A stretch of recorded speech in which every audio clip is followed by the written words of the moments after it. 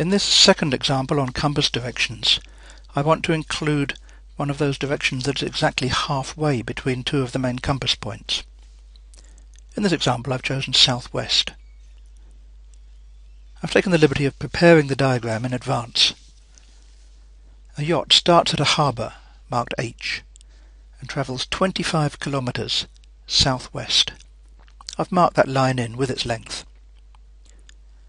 It then turns towards the east and sails 29 kilometres to a point A where it anchors.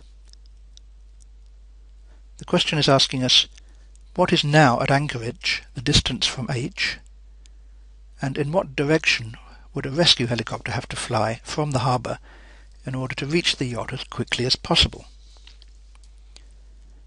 I've anticipated that the direction HA is one whose length we will need to find, so I've marked that as X. There's one other piece of information we can put in on this diagram, and it's connected with that direction southwest. Remember that southwest is exactly halfway between south and west, so it makes an angle of 45 degrees with the north-south and, in this case, with the east-west axes. That means I'm able to mark in the angle 45 degrees as shown. This example is now a classic case for use of the cosine rule. We have two known sides and a known angle between the two sides. And the thing we want to find is the length opposite the known angle, x. The cosine rule in this example tells me that x squared is 25 squared plus 29 squared. That would be Pythagoras' rule, except that this is not a right-angled triangle, so we have to add on a correction term that adjusts for a non-right-angled triangle. In our example, the appropriate correction term is to subtract 2 times 25 times 29 times cos 45. I've done the arithmetic here on a calculator, and that gives me x squared equals 440.695. Correct to 3 places of decimal. We now take the square root and we have our value of x, 20.99 kilometres, correct to 2 decimal places. Now what was the other thing we had to find? Ah yes, it was the angle from H towards A. The trouble here is that we don't have a right-angled triangle staring us in the face. In examples like this, we have to look for right-angled triangles that we can construct ourselves for convenience. In this case, it turns out the right thing to do is to drop a vertical line down from H to meet the 29 kilometre arrow that runs into A. If we drop that down vertically from H, then we will have a right-angled triangle. So here's our diagram again, with now the length HA marked on because we found out what that was, and the right-angled triangle drawn. I've also put in 2 angle names. The angle we would like to find is theta, but it turns out it'll be easier to find phi first. We can then use theta equals 90 minus phi to get theta. To find phi, we can recognize that it is not only in the right-angled triangle, but also in the larger triangle involving H, A, and the 45-degree angle. Once we recognize that, we can use the sine rule in the larger triangle.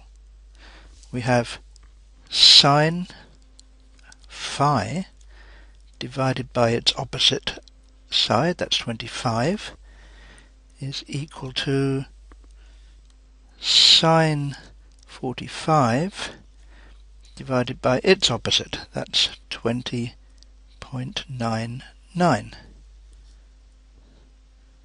Rearranging, we have sine phi equals 25 sine 45 degrees over 20.99. Now all we have to do is take the inverse sine, and we have our angle phi. Turns out to be 37.56 degrees, correct to 2 decimal places. With the value for phi, we can now get theta. Theta is 90 minus 37.56. That's equal to 52.44 degrees, and that's the angle theta. We haven't quite finished though. Just as in our first compass example, it's not enough just to give the angle.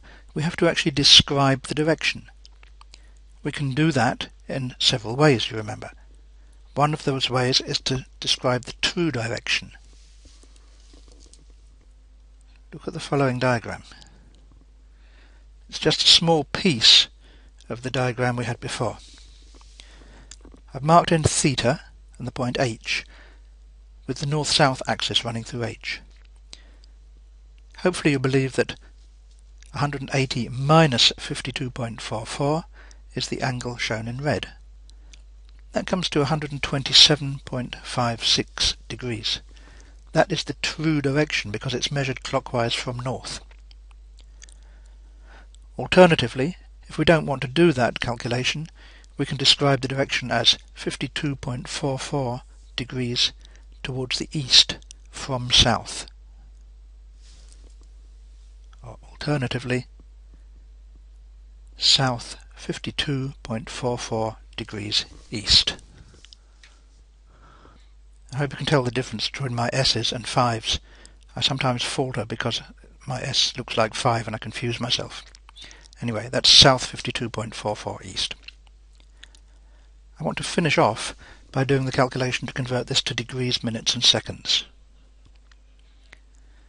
We'll take the 127.56 true. That's 127 degrees, and the 0.56 has to be multiplied by 60 to get the number of minutes. Doing that calculation, we get 33.6 minutes. Now the 0.6 has to be multiplied again by 60 to make 36, and that's the number of seconds. So that's the exact true measurement.